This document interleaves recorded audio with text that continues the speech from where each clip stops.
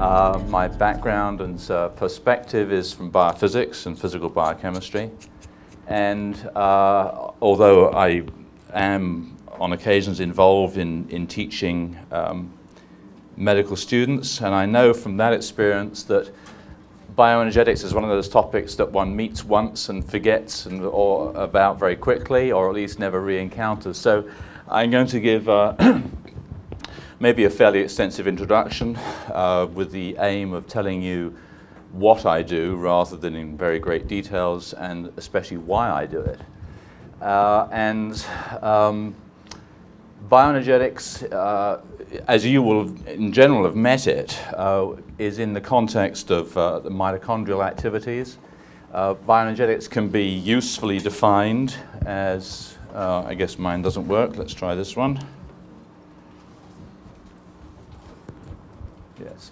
Can be usefully defined as looking at the thermodynamics, the energetics, as well as the mechanisms of how organisms obtain energy from the environment, and it can come in a variety of ways, and convert it into the energetic elements of metabolism, of which the predominant one that one thinks of is ATP, but also a lot of transport processes and a lot of other so-called high-energy chemicals that we encounter. So in mitochondria, the energy comes in the form of food, and the process there is to convert the inherent free energy, which is bound up in specific kinds of electrons involved that are accessible through oxidation reduction reactions, and to convert that into these other diverse forms. And the underlying or sort of grand vision of how this is done is due to this man Peter Mitchell, who devised, at the time, a really radical way of thinking about how organisms do this. And he devised something which we think of now as called the chemiosmotic theory of biological energy conversion. And the idea here is that electrons stripped off from food molecules are fed into a sequence of oxidation and reduction reactions called an electron transport chain, which is bound up in very large and complicated membrane molecules in the mitochondrial membrane, or, as we will see, in the cell membrane of bacteria. And as the electrons pass through this chain, various steps of the reactions are coupled to proton translocation across the membrane, so that the free energy in the reducing power that originated with food is converted into a gradient of protons, an electrochemical gradient, and that is in a delocalized source of free energy which can be converted into other forms, for example, transport or ATP synthesis. So we actually now know the structures of most of the major molecules involved in, for example, the mitochondrial electron transport chain, starting with the NADH dehydrogenase, of which we know the portion that's outside of the membrane. We still don't know the structure of the membrane portion. Succinate dehydrogenase, the cytochrome BC1 complex, cytochrome oxidase, all of these receive these electrons passed down in a sequence of reactions, and various steps pump or translocate or react in a variety of mechanistic ways to move protons from the inside of the mitochondria to the outside, generating a gradient which can then be used to drive protons through other work-producing membrane structures like the ATPase.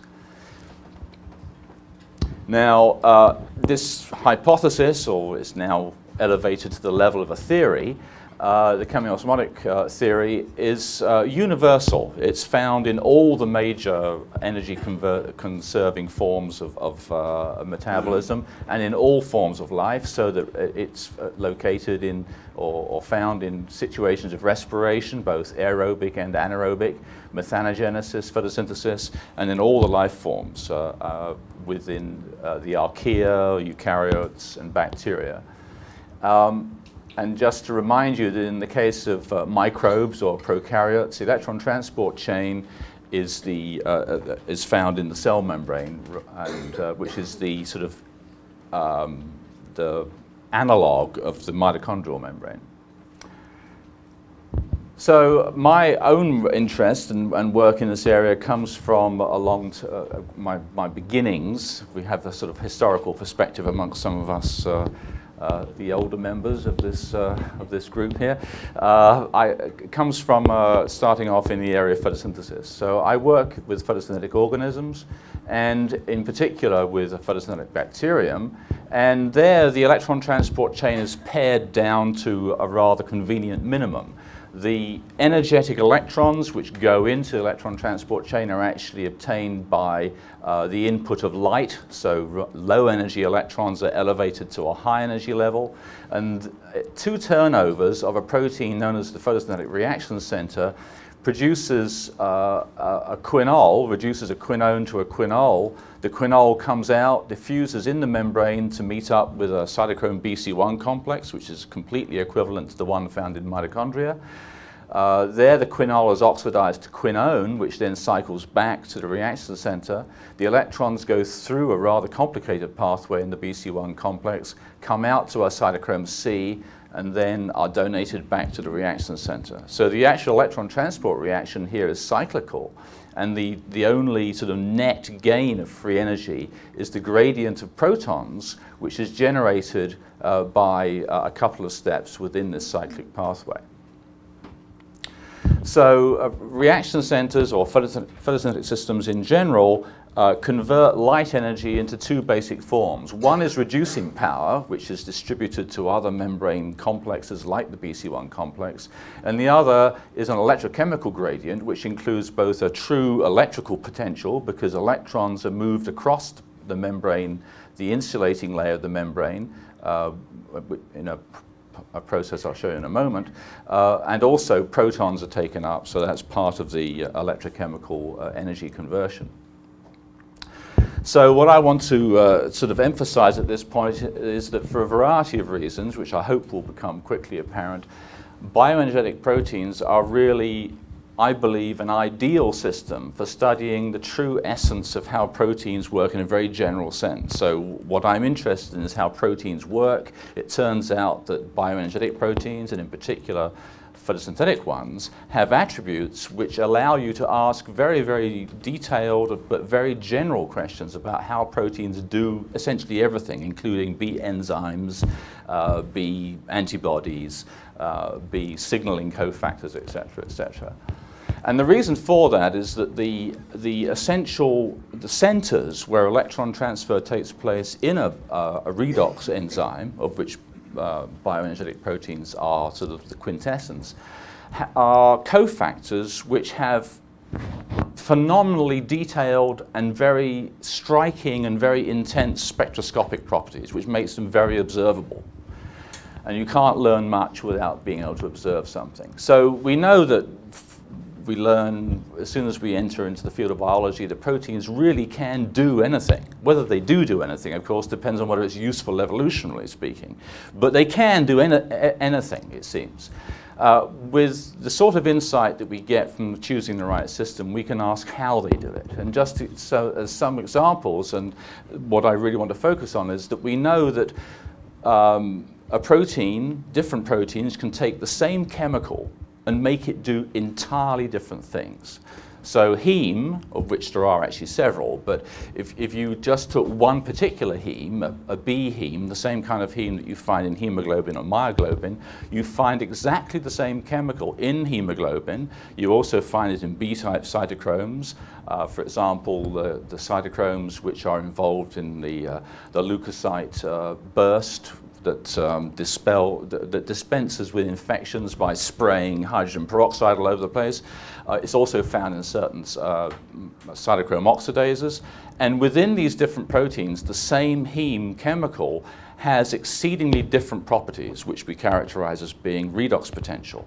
And that redox potential can vary as much as the equivalent acid-base property of a pK is different in, say, sodium hydroxide compared to hydrochloric acid. So the protein environment of these cofactors makes them just entirely different. We also can see this kind of diversity of effect that proteins have when we think about the visual spectrum of red, blue, and green rhodopsins. You have a very wide range of color, and that color is imposed on the same chemical, which is retinal, by the environment of the protein. And similarly, we see it in photosynthetic structures, where the pigment which is being imposed upon is chlorophyll or bacterial chlorophyll. So it turns out then that the reaction center, and this happens to be the reaction center from a bacterium, has a remarkable property which allows you to ask, how on earth do proteins do this?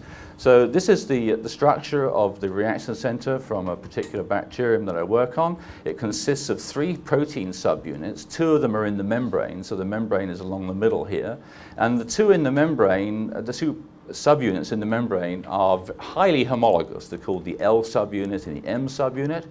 And they bind all of the cofactors that are involved in light energy conversion. And these cofactors amount to 4 bacterial chlorophylls, 2 bacteriophytins, which are chlorophylls without the magnesium, and 2 quinones.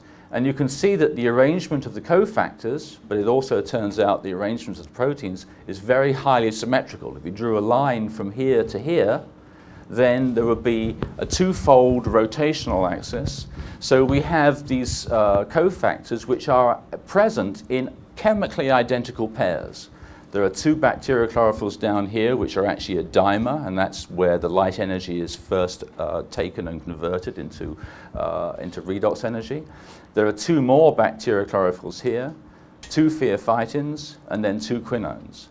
But the electron transfer only occurs down this pathway. So they're chemically identical, seemingly, and yet functionally exceedingly asymmetrical. So we have the ideal situation where we can say, what is the difference between the environment of this phytin and that phytin, which makes this one active and this one not active? Or in the case of the majority of the work that we carry out, these 2 quinones, where although they are chemically identical, they're both ubiquinone, the same as found in mitochondria, they are chemically identical and yet functionally quite distinct. And this is just to emphasize the spectroscopy that's available with a system like this and makes so much of our sort of very detailed but I hope highly generalizable conclusions possible. This is the spectrum of the reaction center. This peak out here at about 860 nanometers is predominantly associated with the 2 bacterial chlorophylls that form what's called the primary photopigment or primary donor. This peak here comes from these 2 bacterial chlorophylls. This peak here comes from these 2 phytins, and then everything else also absorbs substantially elsewhere. But the point I wanted to make is that these are very intense absorbance bands. These reaction centers are a beautiful sky blue color. It also emphasizes that these bacterial chlorophylls absorb at a very different place from these 2 bacterial chlorophylls because the protein environment around them is very different. But because of this kind of spectroscopy, we know that electron transfer starts from an excited state of this primary donor. It proceeds across the membrane, the electron is ejected and proceeds across the membrane. It reaches this point in about 3 picoseconds. It goes from here to here in about 200 picoseconds, and from here to here in about 10 microseconds. It turns out that measuring picosecond kinetics, if you have the right spectroscopy, is really easy. So long, of course, as you have $500,000 worth of spectroscopic equipment. But technically speaking, it's actually very straightforward. So I'm going to focus on the reactions at this last part here, where the electron arrives across the membrane to this primary quinone called QA, and then is transferred to the secondary quinone QB. And then with a second turnover, this quinone is fully reduced to the quinol. It comes out of the reaction center like a converted substrate and is replaced by a quinone. So this just summarizes what happens on the first flash. We reduce the primary quinone, and that quinone is then able to transfer its electron in a favorable forward direction to the secondary quinone, and the electron just hangs around there, waiting for the next turnover. So we form a stable anionic semiquinone. The second turnover starts off with the reaction center in a slightly different state. The secondary quinone is already singly reduced. Photoactivation reduces the primary quinone again, and now that second electron is transferred to the secondary quinone, protons are taken up, quinol is formed, comes out, etc. Okay? So there are two important things to note here. First of all, although these are chemically identical, the environment around them makes it possible for the first electron to be favorably transferred to the secondary quinone. So there's a change or difference in the electron affinity or the redox potential of the second quinone compared to the first quinone, so the electron always goes forward. And also, even on the second electron transfer, there is a forward electron transfer equilibrium which favors the right-hand side. Okay? And the other thing to note is that on the second electron transfer here, both protons are taken up. So this is the same sequence here, starting off with the second electron activation to reduce QA. In fact, before that electron is transferred, this semiquinone picks up a proton, forms a neutral semiquinone, and then the second electron is transferred, and then the second proton is taken up. Okay? So there's a lot of specialized equipment around this secondary quinone that makes these issues possible. So the challenge is to design or imagine how the protein is designed in this secondary quinone region that allows, first of all, the electron transfers to be favorable in both cases between two otherwise seemingly identical chemicals, but also how this arrangement can be designed to favor electron transfer to QB, and electrons, remember, are negatively charged, but also to allow for protons to be transferred, and protons are positively charged. And it turns out that almost everything that proteins do is based on electrostatics, so this is a little bit of a conundrum. So all of this activity, this design activity, if you like, takes place in this region, which I call the QB acidic cluster, because it turns out that there are an enormous number of acidic residues here. It has the highest density of ionizable residues known in any protein that's so far been identified. So here is the secondary quinone down here. If you're able to do cross-eyed stereo, that's what this figure is. If you can't, don't worry. It's probably not very important. And I've only labeled one side anyway, which means if you can do it, you kind of get a headache after a few minutes. So this is the acidic cluster. This is the surface of the protein out here. There are a cluster of histidine residues on the surface. And it turns out that because of the density of ionizable residues here, there's a very, very complicated interplay of electrostatic interactions, which makes it both complicated to understand, but also very interesting to try and understand.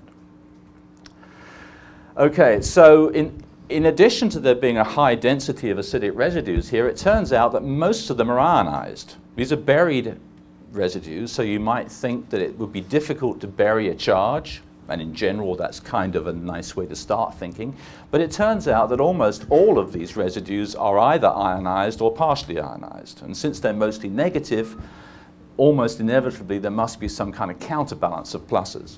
So there's a few pluses around here. There's a lysine here, there's an arginine there, but the vast majority of the countercharge to the negative charges that we see on these acidic residues comes from a generalized positive potential inside the protein which arises from the dipoles of the peptides. In other words, it's a backbone potential, and we don't sort of tend to pay much attention to it. Nevertheless, so there is an underlying positive potential here, and that allows most of these ionizable acidic residues to be actually negatively charged. But I don't know whether it's right to say it allows it or it's required, because you couldn't have one without the other. Now, when we look at the properties of the secondary quinone, it turns out that the major contributors to the favorable reduction of QB comes from or is controlled by the overall electrostatics, but with particular contributions from these two residues, a glutamic acid, which is residue 212 in the L subunit, and an aspartic acid, which is residue 213 in the L subunit. So this is how we identify, or beginnings of how we identify that these residues are important. If we look at the equilibrium constant, one electron between the first quinone and the second quinone, and we look at it as a function of pH, as you change the pH of the medium, then you're going to protonate or deprotonate different groups. You're going to change the net charge of the protein in a fairly progressive fashion as we go up in pH. Things will become deprotonated and more negative. So if we look at the black line here, this is the value of this equilibrium constant, and note this is logarithmic, so it's changing fairly dramatically. At low pH, it has a value on the order of, say, 50. That's the equilibrium constant between the left and the right-hand side. As we raise the pH, the equilibrium constant gets smaller, and that's associated with the ionization of this aspartic acid. As it becomes ionized, its negative charge inhibits the transfer of the negative electron to QB.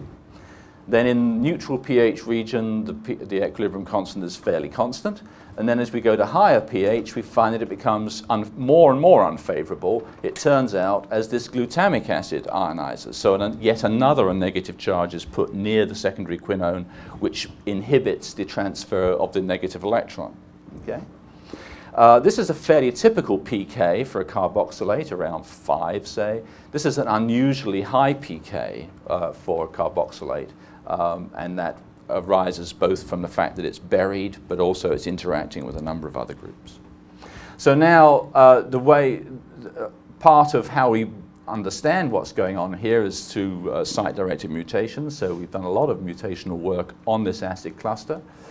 And let's just imagine what might happen. Since the ionization of these acidic residues is dependent to a large extent on there being a positive charge to allow them to be ionized, so in other words, we have more or less electrostatic neutrality. If we take away one of these negative charges, we can expect that some of the others will further ionize and try and compensate for that loss of negative charge, because there's more positive charge out there still to be compensated, okay, and more positive potential. So if we target one, and let's target this residue here, aspartic acid L213, if we mutate it to an asparagine, which is neutral at all pH, then it would be interesting to see what happens. So we mutate it, okay? Taking away that negative charge allows other charges to become more predominant. So this residue, which was only partially ionized, now becomes, if I can find my finger, fully ionized. And this one, which was partially ionized, has become more, but still partially ionized. So we take away one negative charge, and there's a tendency for this whole kind of networked and compensating system to make up for the negative charge we've taken away. But the charge that we've taken away is very close to QB, which is where all the action's taking place. So even though we have compensated by increasing the negative charge elsewhere, we still get a loss of negative potential in the region of the secondary quinone, or in other words, a more positive potential than we had before. So when we look at the effect of this mutant, we find that the more positive potential in the region of QB allows the electron transfer to be more favorable. Positive potential or less negative potential allows more negative charge of the electron, okay? So that's quite consistent with what we would expect. Something to do with the electrostatic environment of QB is important for determining how well it can take a negative electron. But now let's look at another one. Let's mutate this residue. It's a glutamic acid in the H subunit, which is another subunit that caps the whole structure. Taking away this negative charge will also allow other residues to become more ionized. So there will be some compensation of the loss of that negative charge. Let's see which ones can ionize further. Well, it turns out that these ones, which are very close to the quinone, can ionize more. And since they're closer to the quinone, their influence is greater than the one we've taken away. So it turns out we take away a negative charge, and we actually make the environment around QB more negative, which is, obviously at first sight counterintuitive. But when we think of how proteins really work and how complicated they are and the nature of electrostatic energies, then it's not too surprising. And in fact, if we look at this mutant, which is down here, we find that taking away the negative charge here has made the equilibrium constant less favorable because it's made the potential near QB actually more negative by virtue of this reshuffling of the ionization state of this complicated region. And what it has actually done is that it's downshifted the pK of the glutamic acid into a region where it influences the equilibrium constant at lower pH. Okay. And we can do this with a variety of other residues and get some idea of how this complicated electrostatic interplay really takes place. Now, this region of the protein is not only involved in setting the sort of equilibrium properties of the secondary quinone, it's also responsible for delivering the protons that must be got to the quinone when we reduce it finally to the quinol, because reducing it to the quinol takes 2 electrons but also takes 2 protons. So the same region here is responsible for actually providing, in some constructed way, a pathway which allows protons to come from the solution through about 15 angstroms. This is a long-distance proton transfer event to be delivered to the secondary quinone. And you can see the sort of range of the scales here. The electron is transferred from the primary donor to the quinones over about 25 angstroms, which actually acts to charge up the membrane electrically. But also the protons must come in from solution over a somewhat equivalent distance, which also contributes to the net charging of the electric potential across the membrane. So the same sort of things happen here, and in some of the work that I've been talking about has been done in my own lab. There's another group in UC San Diego where a lot of the stuff that I'm talking about has been done, and in particular, a very nice work by them, by Pia Adelroth and Mark Paddock, identified the somewhat unexpected role of some surface histidines to be very important for delivering protons to the secondary quinone. In fact, they represent the entry site of the protons into the protein. And the reason why these are important actually comes down to something which we tend to forget about, and that is that the physiological environment is actually not terribly healthy for reactions which involve protons, because there are damn few of them. At pH 7, the concentration of protons is 0.1 micromolar. So if you, especially in a situation where you consider that there may be competition between a cation like a proton and other cations around, there's 100 millimolar sodium or 200 millimolar potassium out there. So there's a huge disparity between cations that might be involved in various kinds of charge neutralization processes. And to compensate for that, there are a number of devices in proteins which actually facilitate working at high turnover rates and also against a very unfavorable competition of other cations. And one of these things is something I call fuel injection, which is that these histidines are partially protonated at neutral pH, which provides effectively a much higher concentration of protons locally than just the average appearance or disappearance or comings and goings of protons in solution at 0.1 micromolar. So if we take these histidines away, 0.1 micromolar protons just doesn't do it, and they get in and arrive much too slowly to really contribute to the possible turnover times of these of the reactions going on down here in the secondary quinone.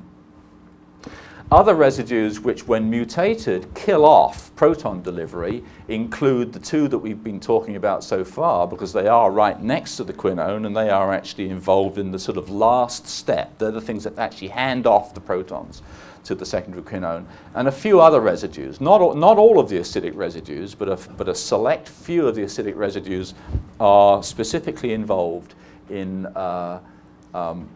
delivering the protons. And it turns out that if we mutate this same aspartic acid residue before, we find that the first proton, which has to get to the secondary quinone in order to allow the second electron to be delivered, is blocked. Whereas if we mutate the glutamic acid, again the same glutamic acid that was responsible for the pH dependence that we were talking about before, that delivers the second proton. So after the second electron has been transferred, we have a quinol anion, and then a proton is taken up and it comes from this glutamate.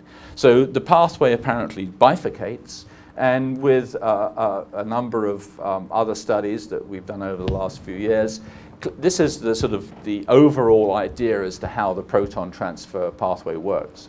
The protons enter at this surface site, which consists of these histidines, comes through the protein, although quite possibly also involves buried water molecules. There are water molecules in here which can be very vaguely seen, or if you can't see, if you have a space in a protein in an X-ray structure, the chances are it's not empty. If it's big enough to have a water molecule, it probably will, but if that water molecule is very mobile, you can't see it. So there's a lot of space in here which can contain water molecules. So the protons are conducted through water molecules, but especially these acidic residues, to this aspartic acid. And then this either hands off a proton to this carbonyl group of the quinone, or it goes to this glutamic acid and is then handed off to this carbonyl group. So the work that we're doing now, which is sort of predicated on this, much of this work has been going on for the last 10 years, but some of the conclusions that I've given you are actually quite recent. We're interested in the detailed mechanisms as to what are the properties of a residue in here which is functional as a proton carrier. Is the specific pK critical? How far can you take the pK of a group away from what we think of as being ionizable before it becomes unuseful? In some cases, you can convert these into, say, a threonine or a serine. Not something you would think of as being ionizable, but protonatable transiently. So there's a wide range of possibilities as to what really is critical as to whether these residues can work the way they appear to. With that, I'll just acknowledge that most of the experimental work I've talked about has been done by a fellow who started off as a graduate student, but he refused to leave. He became a postdoc and then a senior scientist. He's been with me since 1986, I think. So Eiji Takahashi has done a lot of this. A dear colleague of mine in Hungary, Peter Marotti, visits me quite regularly to do some of this. And Vladimir Shinkarev, who escaped from Russia in 1989 when the wall came down and never went home either. And then a longtime friend, colleague, and it turns out brother-in-law, Les Dutton, who works in a very similar area. So thank you very much for your attention.